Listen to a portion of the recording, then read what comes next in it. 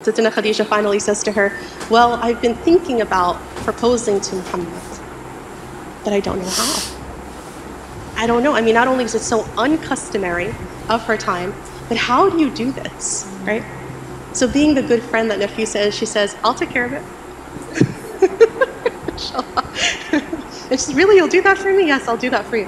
And so she does this in a beautiful etiquette way, because you don't know, right? What if he's already thinking of someone else? Like, how do you don't want to put her in an embarrassing situation either. So Nafisa goes over to Sayyidina Muhammad, and it's very beautiful how she asks this. She says to him, her exact words are, what is preventing you from getting married? And in this period of time, she has this discussion with Waraqah, because she hears from him constantly, because he keeps on saying this message over and over. There is a prophet to come and he's imminent. It's happening. It's in the Torah, it's in the gospel. It is happening, it is coming. So she's hearing this very regularly. And one night she has a dream. She doesn't know what the dream means, but it's just like her father's dream. She's just so happy when she wakes up and doesn't know what to make of it. And so she goes to Waraqah to ask, what does this dream mean? And here's how the dream goes. She sees that there's a star in the sky, and it separates from the rest of the stars and falls into her lap, literally. And it enters into her chest and comes out into her arms. And then after that it ascends, and the entire sky is drenched in light. It's this beautiful dream. And she wakes up happy and just excited about it, but doesn't know what this means. And so she goes to Waraqah and explains to him the dream, and he says, the Prophet has come. The Prophet has come. This is about the Prophet. And your home will be drenched in light. It'll have light enter into it. And she said, well, it's wonderful. But what does this have to do with me? Inshallah, right? And so he foretells, some narrations say that he actually tells her, you will marry the Prophet. And in other narrations, we just know that, he says to her that light is going to enter your home. SubhanAllah.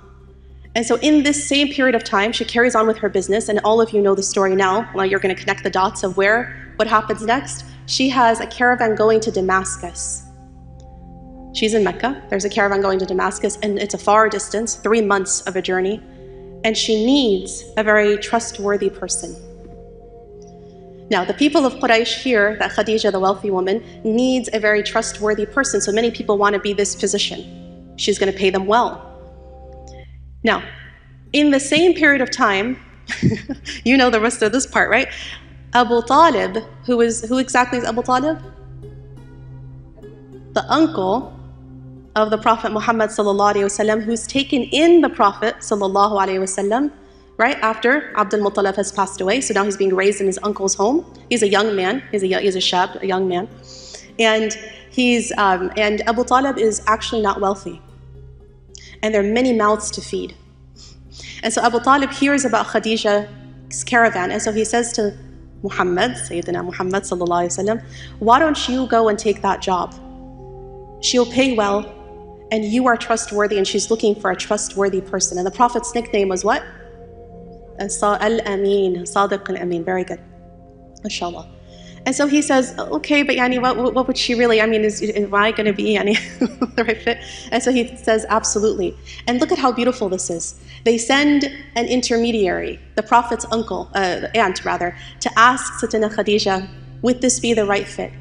Now Sayyidatuna Khadija is surprised, because she's been hearing about Muhammad sallallahu alaihi wasallam as a very honorable and kind of trustworthy person, but she doesn't think he'd be very interested in this caravan, right? Because he's like very noble, like, an orphan, not well-to-do, but very honorable, right?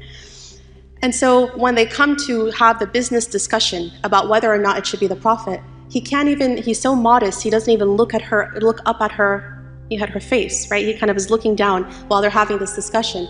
And she's very happy, because she feels like if it'll be Muhammad taking my caravan over, then I won't be swindled, I won't be cheated, right? Like, she's at the mercy of whoever is going to go take the caravan over.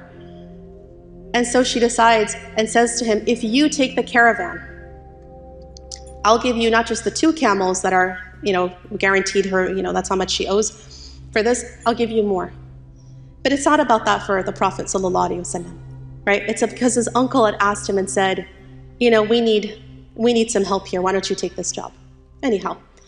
She's very excited because she notices things immediately about the Prophet ﷺ. For example, she notices that honesty kind of right away. And she starts to wonder, because she's been hearing from Waraqah, that there's a prophet eminent, but she doesn't know exactly who this is.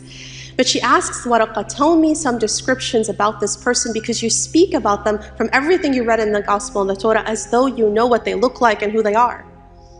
And so he says, sure, I'll tell you some characteristics. So this is what he tells her. He says, this person will never reciprocate evil with evil.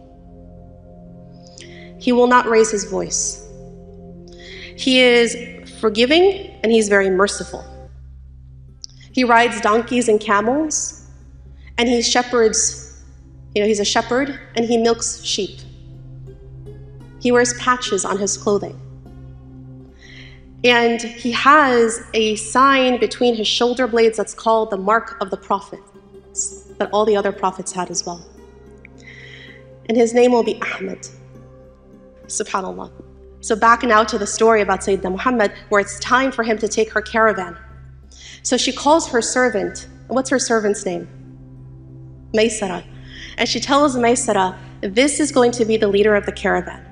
Do not let him out of your sight. Everything he does, everything he says, I want a full report afterwards.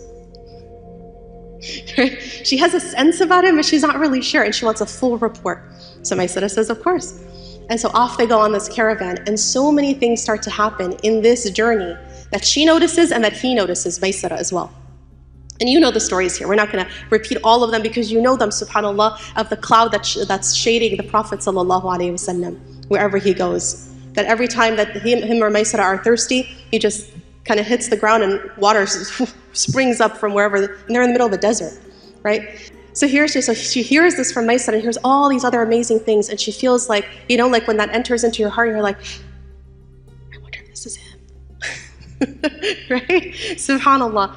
So anyhow, she contemplates this, and for 2 years, back and forth in her head, back and forth, how do I make this move? Because again, in the list of things unique to her, by this point in time, she's 40. And how old is the Prophet ﷺ? He's 25. She's 15 years his senior.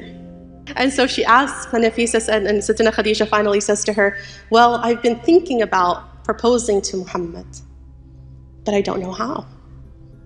I don't know. I mean, not only is it so uncustomary of her time, but how do you do this, right? So being the good friend that Nafisa is, she says, I'll take care of it. And she's, really, you'll do that for me? Yes, I'll do that for you. And so she does this in a beautiful etiquette way, because you don't know, right? What if he's already thinking of someone else? Like, you don't want to put her in an embarrassing situation either. So Nafisa goes over to Sayyidina Muhammad, and it's very beautiful how she asks this. She says to him, her exact words are, what is preventing you from getting married? Now, are you married? Are you interested? No. What's preventing you from getting married? And so the Prophet ﷺ tells, Nafisa, and he says to her, I'm not in a financial position to do so. I can't take care of a wife and a family. I don't have the means. So Nafisa very smartly says to him, what if the means were not an issue? What if that wasn't a problem? What if the woman was wealthy and beautiful and honorable?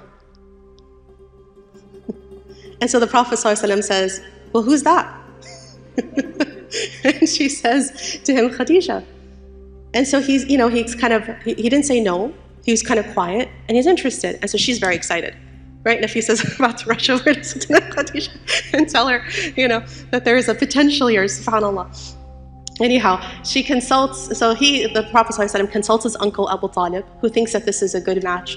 And Sayyidina Khadija consults her uncle, right? And they think it's a good match. And subhanAllah, right, for sake of time, we'll just kind of wrap this piece together and say, both families agree, and alhamdulillah, both are represented by their uncles and they're wed. SubhanAllah. She's 40, he's 25. She's previously married twice and has 3 children. He's never been married. What's to come after this is an amazing marriage. Something you can take all week talking about the marriage of Sayyidina Khadija and Sayyidina Muhammad sallallahu alayhi wa sallam. Wow. What a beautiful love story about Prophet Muhammad. I'm still trying to digest it because most of these stories are new to me as a non-Muslim. You know, I don't really know anything about his love story apart from the one I actually reacted to about Aisha, a 9 years old girl that Prophet actually married at a very young age, at 9 years old. Apart from that, I've never heard of any other love story of Prophet Muhammad, and this was really nice to watch. And I love the way the woman is explaining it with all joy, with all smile. Like, you could see that she really had a lot of interest in Prophet Muhammad. Like, she really loved his love life. Like, you can see the joy in her heart that she's explaining about Prophet Muhammad, explaining about the Quran. Like, wow, that was beautiful to watch. Our smile is so contagious, guys. Like, I was just kind of smiling with that, blushing with that, because you know, when you love something and you know something, when you're saying it, you just be happy saying it because you love the stuff and you know it very well. So this was very beautiful to watch, guys. Don't forget to smash that subscribe button for more, like, share and comment. I'll see you guys in the next one. Bye.